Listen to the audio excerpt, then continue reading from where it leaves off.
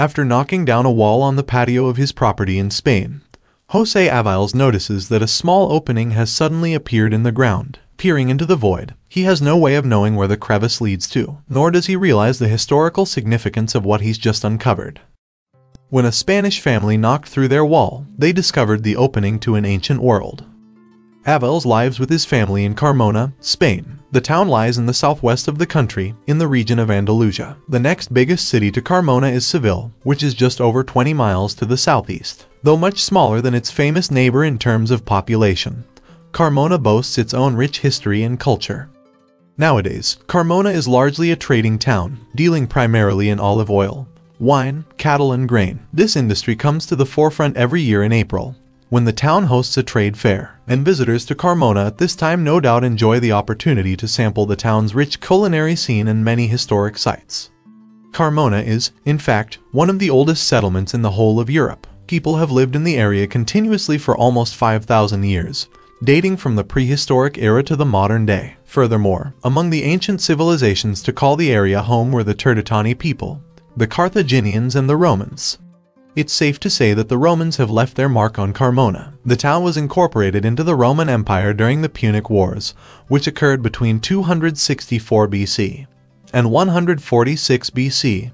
Carmona was even known to Julius Caesar, who referred to its mighty wall in Commentarii de Bello Civili, his chronicle of the Roman Civil War during the years 49 BC and 48 BC. During Roman times, Carmona became something of a strategic stronghold within the empire. It's high up on a plateau, which made it difficult for enemy armies to pass through. The Romans strengthened the town further, with the addition of a city wall and fortified gates. They also altered the Carthaginian-constructed Seville Gate, which still stands today. Inside the city walls, civil life in Carmona, which the Romans called Carmo, was centered on the Forum. Here, the settlement's marketplace and its major religious places of worship could be found. Carmona was also home to an amphitheater and communal baths, places where residents could find entertainment and relaxation. As the 1st century entered its latter decades, a period of relative peace within the Roman Empire brought stability to towns like Carmona. This time is referred to as the Pax Romana. For its part, Carmona found itself as an important location along the Via Augusta, the most significant Roman roadway on the Iberian Peninsula. The Pax Romana period was perhaps the most culturally significant in Carmona, and its influence is still visible there today. For instance, the municipality is still arranged in a way resembling the plans designed by the Romans. On top of that, the administrative center of the town still exists on the same location as the Roman Forum. Today, visitors to Carmona can still see many relics dating from the town's Roman past. These include some of the Seville Gate and Cordoba Gate, which allowed access in and out of the walled city. There's also the Roman bridge in what's left of Via Augusta. Additionally, a necropolis was uncovered in the 1880s by George Bonser. The Roman necropolis of Carmona accommodates over 900 tombs dedicated to specific families. These were created during a period between the 2nd century BC, all the way up until the 4th century AD. Many of the tombs were painted, built with niches for holding funeral urns. A number of these were found rather unimpaired. With the help of Spanish scholar Juan Fernández López, Bonser excavated the necropolis soon after he discovered it. They made money from their finds, often peddling the valuable and rare relics they uncovered on their digs. However, the pair also established a museum containing Bonser's personal haul, which opened to the public in 1885. The ancient ruins of Carmona's Roman necropolis are still able to be seen today, and there remains a museum on the site which contains interesting artifacts and information on the town's history. So, for the contemporary visitors and residents of Carmona, its rich cultural heritage is evident across the town. As for resident José Avilés and his family specifically, it seems that they were living closer to Roman history than they even realized. You see, in August 2019 renovation works were taking place on their home, and during this time, it was accidentally discovered that ancient relics had been laying behind a wall on their patio. In fact, the discovery was so significant that Avilés was compelled to tell the authorities about what he'd found. As a result, some police officers soon showed up at his property in order to stand guard over it. And what's more, one local archaeologist struggled to contain his excitement over the relics. In August 2019, Juan Manuel Roman, an archaeologist working for the City Council of Carmona, spoke to the Spanish newspaper ABC de Sevilla about the find. He recalled, "I couldn't sleep. I knew that the police were guarding the house, but I was in bed thinking and turning my head until 4 o'clock in the morning, when I decided to come here." Roman's enthusiasm over the finds was shared by Avilés. He, in fact, told ABC de Sevilla that he'd experienced an incredible emotion when he set eyes on the discovery. Echoing the archaeologist's sentiments, in his interview with the newspaper he added, "I could not sleep much on Tuesday night either." The discovery had initially been made as works were taking place on Avilés' property. It was the man himself who noticed that an entrance leading to an unknown chamber had opened up following the demolition of a small wall. As such, Avilés alerted the city council, which then sent an archaeology team to reveal the site completely. During the course of the excavations on Avilés' home, the archaeologists ultimately found a funeral chamber that was completely intact. Dating back some 2,000 years, it contained 8 niches, recesses in the wall used to display some kind of decorative objects. In this case, 6 of the cavities held funeral urns. These were fashioned out of glass or different types of stone, which in turn were encased in protective lead containers. Etched onto 3 particular urns were inscriptions which might match the names of the dead for which they were made. Inside the vessels were ashes, which would have been in keeping with Roman traditions of the 1st and 2nd centuries. Glasses, ceramics, and containers which may once have held funeral gifts were also found.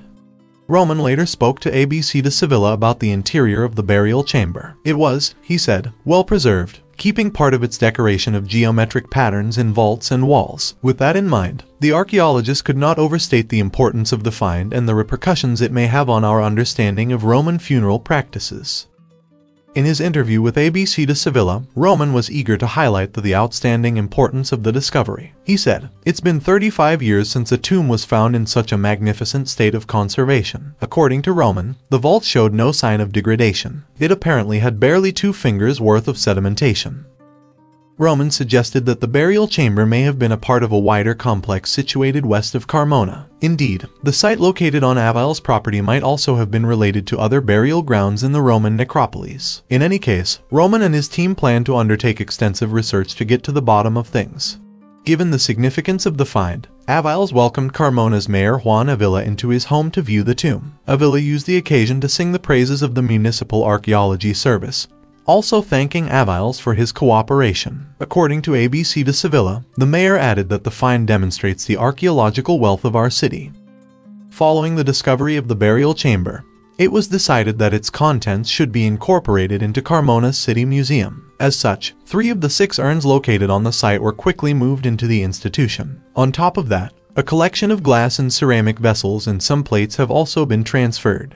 The remaining 3 urns found within the crypt were kept in place in their niches for the time being. As Roman told ABC de Sevilla, they would be moved as soon as possible, but, as he phrased it, they had not been touched as a precaution for conservation reasons. Archaeologists were undoubtedly still in the early days of their research back in 2019, but theories about the crypt were nonetheless put forward soon after its discovery. For instance, some people claim that it might have been constructed for the sake of holding the remains of a rich Roman clan. However, this isn't clear-cut, and the deceased contained within the vault might not necessarily have been wealthy themselves. You see, as Roman explained, groups of people in Roman times sometimes came together to fund funerals, and given that the bodies had been cremated, more money would have been spent than if they'd simply been buried. With that in mind, there was still a lot more research left to do for archaeologists to learn more. As such, Roman told ABC de Sevilla his team planned detailed studies on the items they'd found within the mausoleum, and this, of course, included the human remains from the urns.